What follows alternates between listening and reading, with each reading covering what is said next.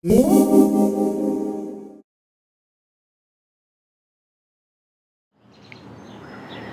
makes a nice stretchy bind off, and there are a few different ways that you can do this.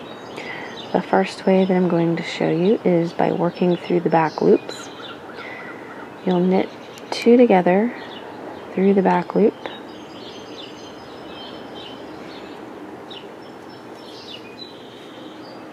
Then you'll return the stitch that's on your left needle to the right needle, just like that. And then again, you'll knit 2 together through the back loop.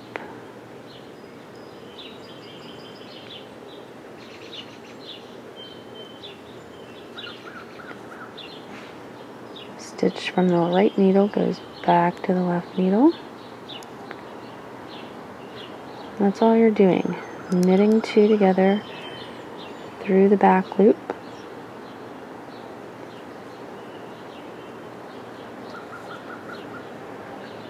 Returning the stitch to your left needle to be worked again.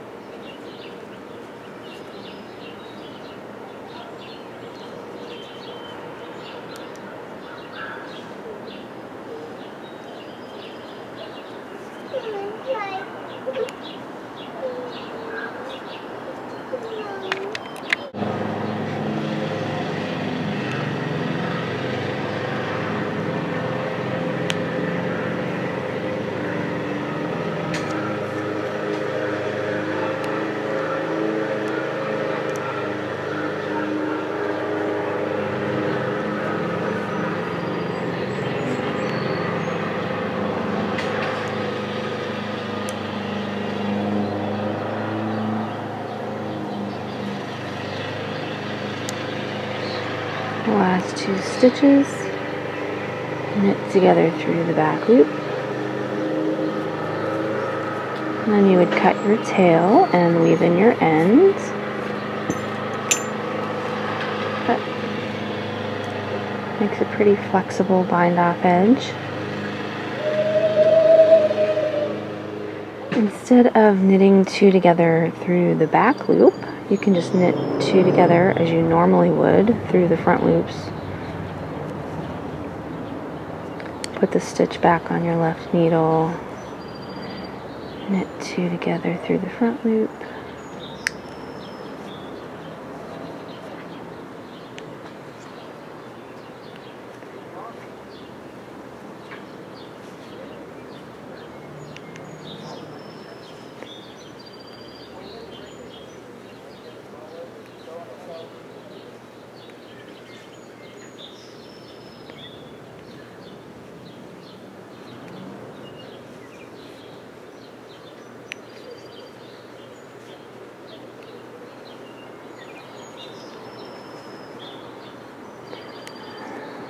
And then same thing, when you get to the end of this, you would work your last 2 stitches by knitting 2 together, pulling your tail through and cutting your end to weave in the tail. But that also gives you a flexible edge.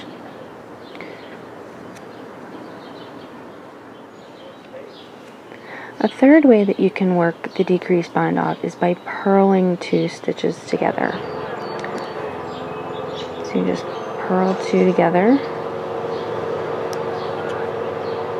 and then that stitch goes back to the left needle, just like the other 2 methods that I showed you.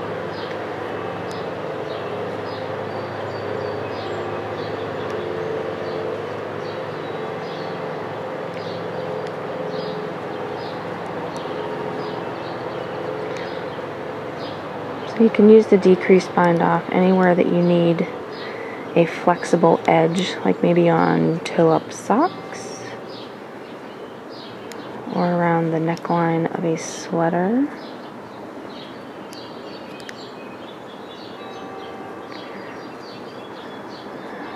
And of course, with the purl method, you would just purl your last 2 stitches together, cut your tail, and weave in your end.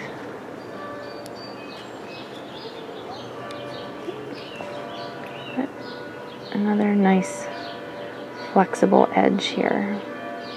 And that's the decrease bind off 3 ways.